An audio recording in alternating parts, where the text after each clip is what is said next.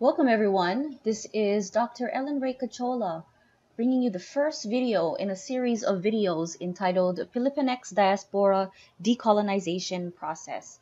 Today we are featuring Katherine Achacoso, a PhD student in the Department of American Studies at the University of Hawaii at Manoa. Katherine hails from Toronto, Canada, but she has roots and family from Surigao, Mindanao.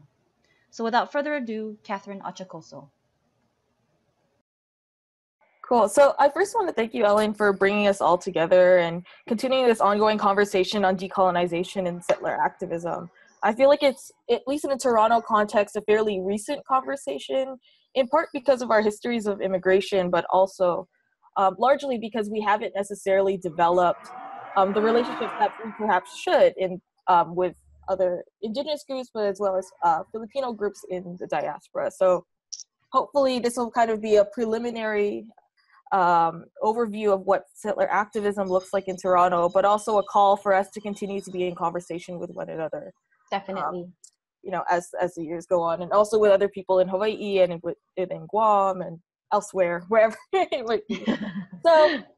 So with that being said, the title of my presentation today is Critical Settler Orientations, Future Directions in Filipinx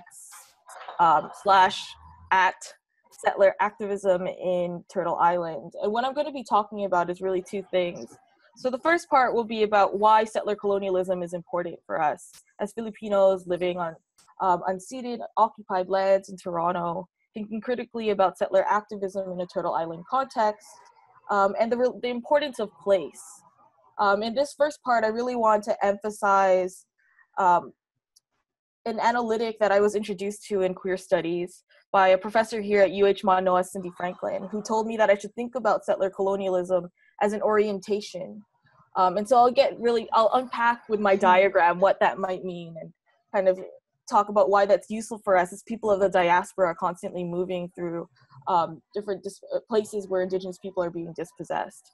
And then the second part of my presentation will specifically address the relationship between the Philippines and Canada in relation to what Western scholars have called resource extraction. I want to talk about the implications of that term, but also really bring together how the Philippines and Canada can be in conversation with one another, especially because in the Philippines, where my family comes from in Surigao, we have many different mines that are being run by Canadian corporations, who I argue are working simultaneously with different settler apparatuses that are being used in Canada as well on Indigenous lands. And so I want to talk about the importance of bringing to light those issues, but also not using them as kind of like a crux for saying that we're dealing with equivalent issues, right? So really bringing to light what it means to kind of engage in those issues with place-space specificity. Mm-hmm. So with that being said, because I like stories and because I'm filled with stories right now, I'm going to begin my presentation with a story. And this story is my way about talking about ancestral acknowledgement and my relationship to place in Toronto. So last October, as part of a workshop I organized with the Hemispheric Institute on Settler Activism, Performance Studies, and the Erotics, I had the opportunity to do a conference. I had the opportunity to visit a part of Toronto, which is known as Copichinook River, or settlers call it Humber River. And Copichinook River is a body of water that I thought I'd known all my life. The water that flowed through Copichinook River traversed the Great Lakes, where I'd spent many summers with my family camping out in the dunes near the beaches while listening to Makahasans on the radio. When my family first moved to Toronto, we would spend so much of their time with other diasporic Filipinos in the Flemington community, just playing in the park and running trails and visiting these bodies of water. I'd often wondered if they'd had an affinity to these places because it reminded them of the rivers and the oceans that they had back home. In Talisayan and Surigao, where my mother said that she would ride on a bangka and kind of toil the kids around Surigao City in an area that's now filled with cement. So to me, when I was looking at the river, I was always thinking about diasporic memories of longing and a desire of home, a home that I, as a second generation Filipinx, had never necessarily intimately known in the way that my parents had known. And so that day when I went to Copichinook River, walking down the steps from the Old Mills Toronto subway station, thinking of my daily travels around the city, I realized listening to First Story Toronto and our guide, Mohawk scholar John Johnson, that I didn't actually really know these waters at all. John talked about, as we were walking down the street, he pointed us to these murals over here that you can see on the screen. And he told us that it was called Research First Timeline. And he said that it was created by a Shawnee scholar, Philip Cote, who has been at the forefront of a lot of our Indigenous resurgence movements in Turtle Island.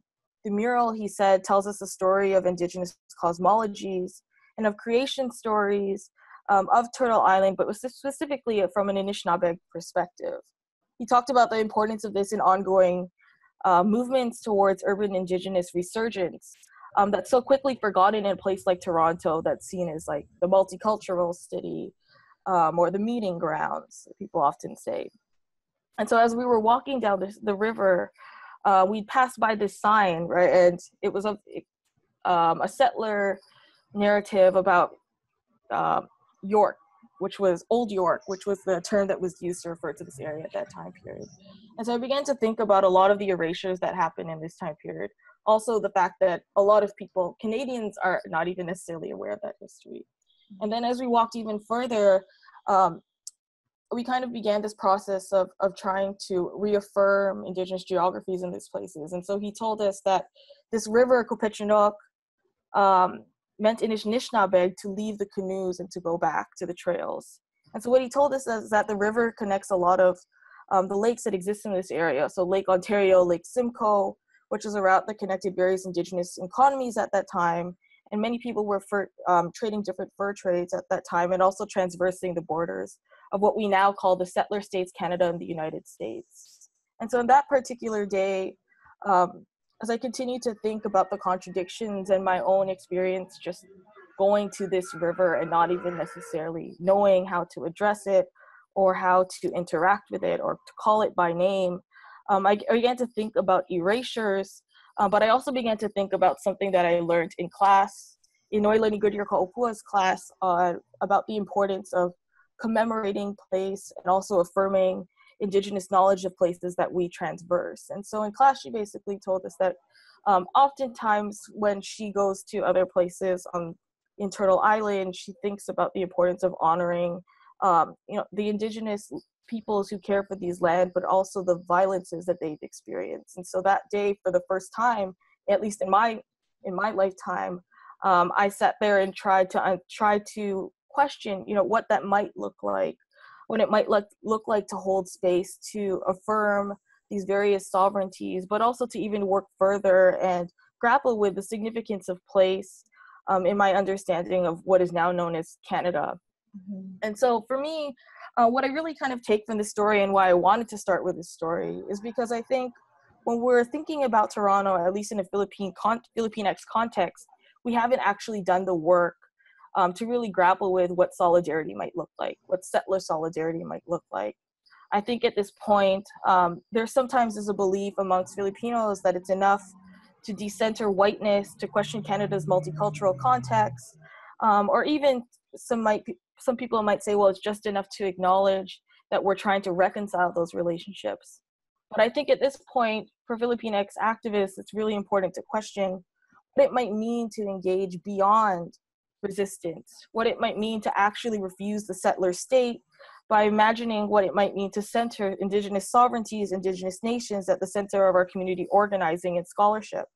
And so by this, I mean critically taking into the point what it might mean to engage in Indigenous cultural projects, political projects around nationhood, sovereignty, and resurgence, instead of thinking about how we are going to engage and refuse the settler state alone. I think that both of these political projects are important, but I think that I also want to think critically about how we can think about different forms of liberation or different forms of sovereignty that aren't necessarily reliant on the settler state. And so here, perhaps this sounds a little bit like anarchism, but I think at this point, at least engaging in these questions, to interweave our struggles, to think critically against homonationalism, think critically against homophobia, anti-Blackness, deportation, militarization, and gendered violence. We can think about how we can thread these multiple forms of liberation.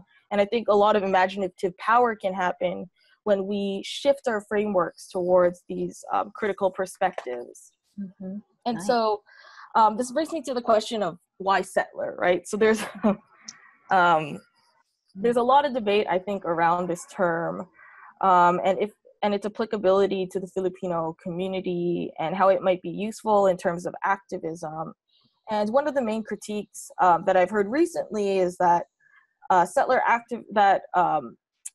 colonialism negates our own histories of struggle, our own histories of resistance against capitalism and white supremacy and colonialism, and that it conflates us into the category of white supremacist, right? Mm-hmm.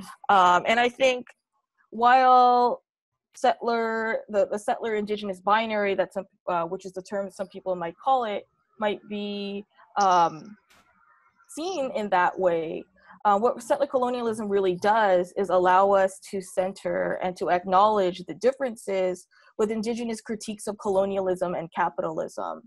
And so I really want to highlight what that looks like in the Turtle Island context. Here's my point. Indigenous critiques of capitalism do not equate transnational diasporic critiques of capitalism. And so I want to really gesture to Leanne Simpson, who talks about what anti-capitalist critiques look like from an indigenous perspective. And she writes, this is in response to Naomi Klein on extraction. She says that extraction and assimilation go together. Colonialism and capitalism are based on extracting and assimilating. My land is seen as a resource. My relatives in the plant and animal worlds are seen as resources. My cultures and knowledge is a resource. My body is a resource. I apologize, Ellen, I can't see the screen. Oh, okay, no worries. My body is a resource and my children are a resource because they are the potential to grow, maintain, and uphold the extraction assimilation system. The act of extraction removes all of the relationships that give whatever is being extracted meaning. Extraction is taking. Actually, extracting is stealing.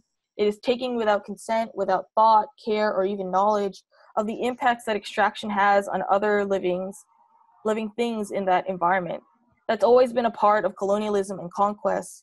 Colonialism has always extracted the indigenous, extraction of indigenous knowledge, indigenous women, indigenous people. And so for me, the reason why I'm quoting extensively from Simpson's work, first is to acknowledge the importance of indigenous critiques of anti-capitalism, but also to show us that there is a difference with how we are, what we are envisioning as the future and what we are actually critiquing. So when Simpson says here, extraction removes all of the relationships that give whatever is being extracted, so taking away their meaning, she's actually saying that extraction is destroying indigenous knowledge systems, is destroying relationships, is destroying deeply embedded forms of land and creation. And these epistemologies, I think, are really important because these aren't necessarily things that we're using as signifiers in the Filipino diaspora. And so when we're saying, and so we use the framework of settler colonialism, we have to acknowledge too that indigenous liberations are also centered around these issues as well, things that aren't necessarily a part of a diasporic Filipinx perspective. And so if our liberations are tied, we too need to acknowledge the sovereignty of these words, but also the centrality of that sovereignty to our own forms of liberation. Mm-hmm. And so I wanted to get us continuing to think about our responsibility to these critiques and engaging in these indigenous scholarships that are centered in our specific places. So in this context, in Turtle Island, where Leanne Simpson is from. And so to think about this more critically, another thing that I want to talk about is this diagram that I put together. And it's around this idea of settler as orientation and action. And so when I created this diagram, I was thinking about this idea of, like, what does it mean for us to use settler other than an identity, which is often what people say, right, when they're talking about settler colonialism, that it's used as a signifier to, I think an article once said, to give brownie points to us to signal that we are allies of indigenous communities. And I feel like this is a really problematic, but is also a very dangerous perspective on why we are engaging in settler activism. And so I wanted to provide some kind of frameworks about what it might mean to think of settler as orientation. And so when we think about orientation, right, we're thinking about direction, right? And from a Euro-American perspective, that direction sometimes is signaled through this idea of the northeast, the southwest, right? But in reality, when we're thinking about orientations of people of the diaspora, our directionalities can look very different. And so if we're thinking about settler as an orientation, we can think about it through 5 different ways, right? So first, we can think of it as navigation. So as people who are constantly being displaced, especially moving to places like Toronto, like Hawaii, like Guam, we can think of it as navigation, as in navigating through a structure, right? So thinking about the differences between our histories of liberation, as I was previously talking about, and ongoing indigenous articulations of liberation. And then 2, at the same time, we can center the idea of place and space within these contexts. So an example of this would be like navigating through Kapitchinook River, right? So from a diasporic Filipinx perspective, at least for my experience, when I go to Kapitchinook River, I don't even call it Kapitchinook River, right? People would call it like the Humber River. And there's for me, a lot of times like water comes with this idea of like this desire for homecomings, right? And so rather than only seeing that particular place through diasporic lens, using orientation as a navigation, to think about the centrality of place with indigenous critiques and really affirming the sovereignty of that.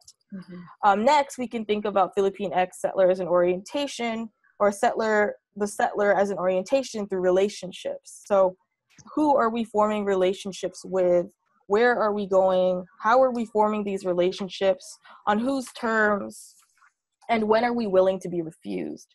So I think what's really interesting about how I've seen settler used in a Hawaii context is that sometimes it can be used to refuse us. And as settlers who do not have ancestral ties to this land, I think that we must, as much as we are building connections, we also must be willing to be refused and to acknowledge that we are not, sometimes you don't necessarily have to be in conversations that don't involve you specifically or do not involve your group specifically. And I think that this too is a way of affirming the sovereignty of indigenous groups and their right to self-determination. And when we center settler in our analysis, we can really acknowledge the importance of this refusal, right? As not only the verbal, but also like the embodied experience of being settler.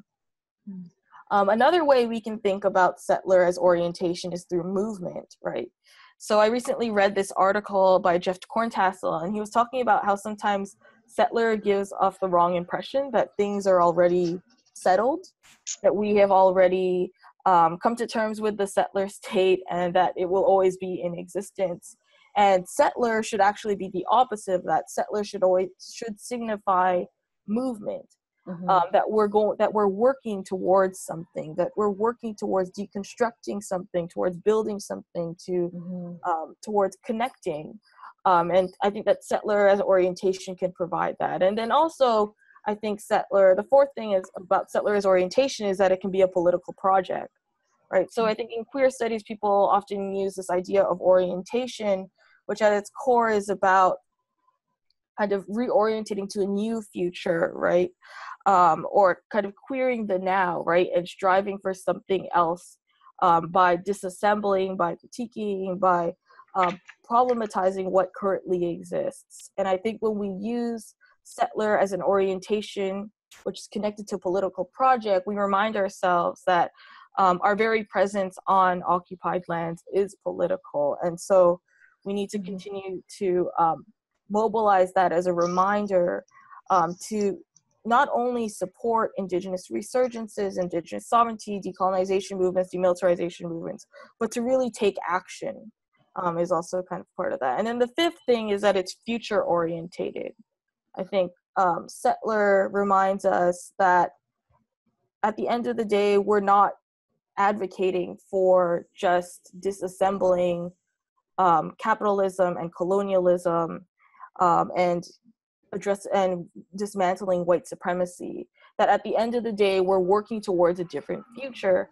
And that future, when we are in occupied lands, is an indigenous-centered future. And so for me, I want to, when I'm using the term settler, I'm always reminding myself about the importance of learning what that might mean, and also engaging in what that might mean for me as someone living on those lands, and potentially not having the opportunity to go back home. So these are all kinds of things that I'm thinking about at this moment. And so very briefly, since I think that I've been taking up a lot of time talking about settlers, I want to talk about the relationship between Canada and the Philippines in relation to extraction or land resources. And Canada and the Philippines, while they may not necessarily have the same colonial histories as Canada, the United States and the Philippines, there are many different intersections that exist in terms of our policies, and one of them being around mining.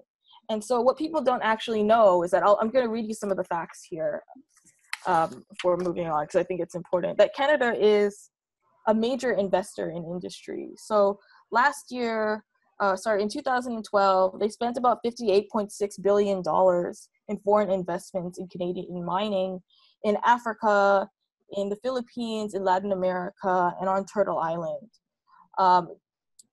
In 2012, also, exploration expenditures in Canada were at least 16% of a lot of the investments that were made by the Canadian government to invest in many minerals and metals. And so it is a big part of the economy. And there's a lot, of course, what comes with mining is that there's a lot of conflict with around resource extraction, but also with Indigenous communities. And so if I have more time, I would extensively explain this. So I'm going to go very quickly through this project, and then hopefully I can signal to you other points other references that you might want to go to. So in Canada, a lot of times the conflict between Indigenous communities around mining has been really around ideas of policy, around problems of policy, especially treaties. And so in Algonquin territories, there is an activist, Robert Lovelace, who was arrested by the Canadian government for protesting against building a mine for uranium. And at that time period, there were a lot of policies that were basically being corrupted by the government around ideas of what is the treaty right. There was a lot of confusion around whether Algonquins should be given the rights to territories, and they couldn't necessarily identify what these title claims mean. And there was a lot of colonial amnesia about Algonquin sovereignty and their right to these lands. And so basically this led to the arrest in order to not only build the mine, but also to displace many Algonquin First Nations peoples within that area. And at that time period, a lot of Indigenous scholars were talking about this, not only in relation to policy, but in relation to the ongoing colonization of Indigenous lands in Turtle Island. And so how this relates to the Philippines is that in Surigao, in Mindanao especially, we see that these histories or these ongoing problems of mining and militarization also persist on Lumad land as well. And so I want to be very clear about this, that the way that I interpret this situation in Mindanao is that Filipinx are not Lumad, meaning that the Filipinx, the way I see it, is that it's often used in the diaspora, but is often still tied to national identities. And so I really want to differentiate that and center the importance of how Mamanwa or how Lumads are centering their rights to self-determination on their land. And in Mindanao, a lot of the mining conflicts, while not always on Indigenous land, are often on Indigenous land, and it's often surrounding problems around ancestral domains. So in Canada, if the problem is around treaty rights, around title rights that give Indigenous people rights to self-determination, in the Philippines, it's around this idea of ancestral domains. And ancestral domains they operate on really colonial discourses that really force Indigenous peoples to basically perform their authenticity. And so there are things within the policy that state that they must be there time immemorial and must be practicing certain cultural practices to prove, right? That's the important part. To prove that this is their ancestral lands. And then from that, even if they are given ancestral domains, oftentimes what happens is that these acknowledgements are not upheld. And Canadian corporations, especially in Surigao context, have been given the rights to build large-scale mines on Lumad land, and then have been enforced by the Philippine government through very brute forms of militarization. Under martial law, we see this precarity rising even more so, and a lot of the resistance amongst Mamanawa tribes have often led towards death, such as those of Nico Delamente, which happened earlier this year, I think in January 2017. And so I know, knowing that these things are occurring, what we can do, at least what I'm trying to do in my own scholarship on North American mining in the Philippines, is thinking about how these settler states are actually operating simultaneously with one another, with the Philippine government, right? Because when we're thinking about mining, it's evident both in a Canadian context and a Philippine context that some of it is tied to policies, so policies around land titles, which are controlled by states, and then then it's also tied to around capitalist structures of Canadian empire, right? Canadian empire of wanting different resource extraction projects around the world. And so I think that these two different examples, they offer us opportunities to think about our responsibilities to numerous of these places. And then bringing us back to this idea of orientation, it reminds us that the